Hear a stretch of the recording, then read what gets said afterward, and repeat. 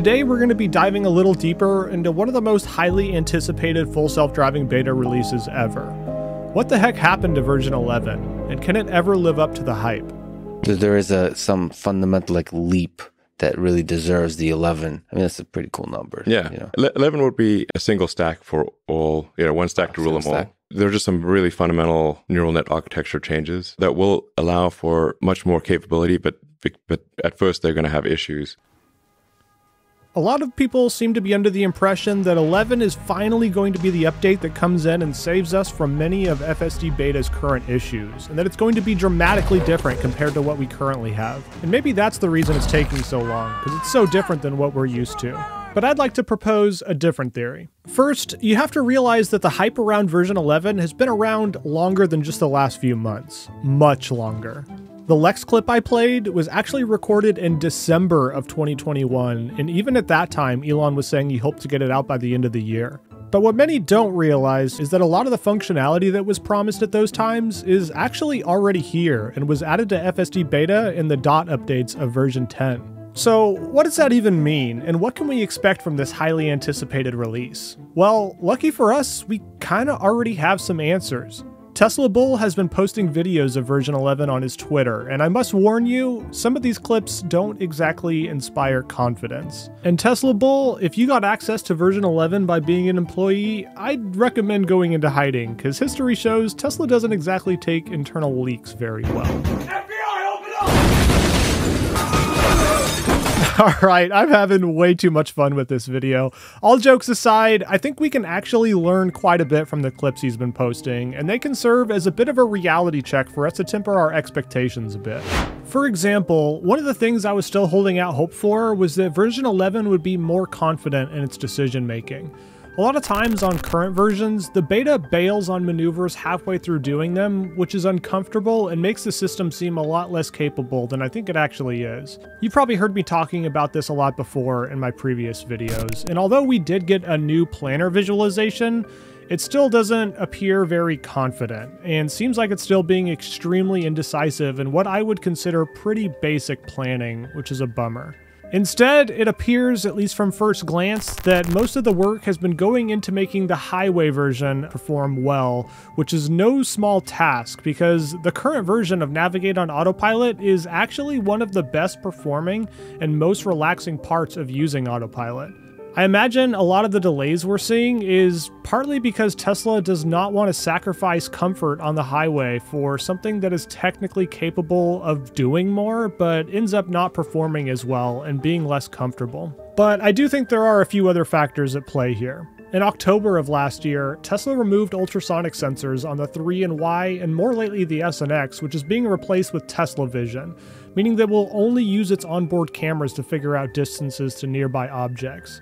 During this transition period, there's a loss of functionality, including all parking assistance and summon features, meaning some owners have owned their vehicles for over 5 months now and still don't have any form of park assist, which I imagine is extremely frustrating. Does this mean that Tesla hasn't yet been able to match the performance of ultrasonics with vision only? While there is a possibility that that is the case, I think there's something else going on that is more than likely the sole reason version 11 and the functionality that comes with it hasn't yet been released. The full self-driving recall. The National Highway Traffic Safety Administration recently had Tesla quote-unquote recall every single vehicle that has the full self-driving beta installed, all 362,000 of them, and also pause the rollout of current software to new owners. The reason for this, they claim, is that the beta goes through intersections on what they call stale yellow lights. It doesn't come to a full and complete stop at stop signs when there's no other traffic around, doesn't control for speed limits as fast as it should, and that it can use lanes incorrectly, like going straight in a turn-only lane. Now, there's a couple different ways to think about this, but I actually think that overall, this is a good thing for the path of real autonomy, because it means that the federal agency that regulates this kind of technology used and reviewed the full self-driving beta, and instead of forcing Tesla to remove it from their vehicles, they gave some guidance on what they think it should be doing better, which I think is completely fair. And there are a couple points on that recall that I'm glad are going to be addressed. The first is the beta's lane selection and overall decision making about what lane to be in at any given time. Although it's gotten better with more recent software updates, it can still do some pretty wonky things that confuses human traffic around it, and I really hope that version 11, whenever it comes out, addresses this in a major way. The second thing is the speed limit control.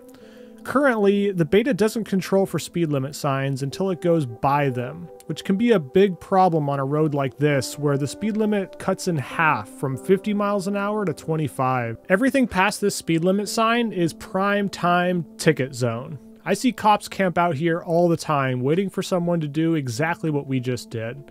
And even more concerning, it takes a super long time for the car to actually slow down, which is why I think this was part of the recall in the first place. I'm gonna let this clip continue to play until it reaches 25, just so you can get a sense. Hopefully, the fix for this makes the beta react to the signs before it goes past them, and makes it slow down a little bit quicker. That doesn't necessarily mean that I agree with the rest of the points on the recall though, especially the yellow light and stop sign points, because in my opinion, slamming on the brakes for yellow lights and coming to a full, complete stop when nobody else is at the intersection just makes it more likely for the human driver behind me to rear-end me, and that's always one of my main concerns using the beta.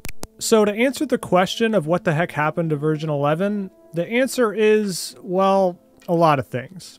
Tesla's under a massive amount of pressure to deliver something great, and the more delayed it gets, the higher the expectations are.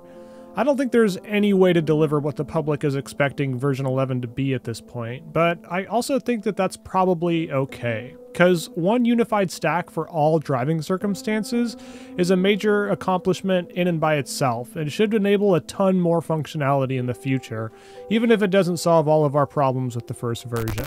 I think that once it finally does release, we should see the updates coming in much quicker, at least compared to the frequency we've been getting them recently. I also find Tesla's decision to remove the ultrasonics from the 3 and Y 5 months ago now is a bit of a head scratcher, but do believe they did so because they had certain parts of the software working well and were confident in it, but perhaps there's other parts that need more time to fully bake.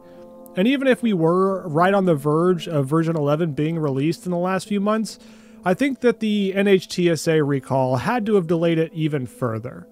I'm sure they're working hard to get all the recall issues addressed, but a lot of times in software, when you patch something, 2 other things break, and we all know that version 11 will be 2 steps forward in some areas, but how many steps back in other areas is still a very valid question.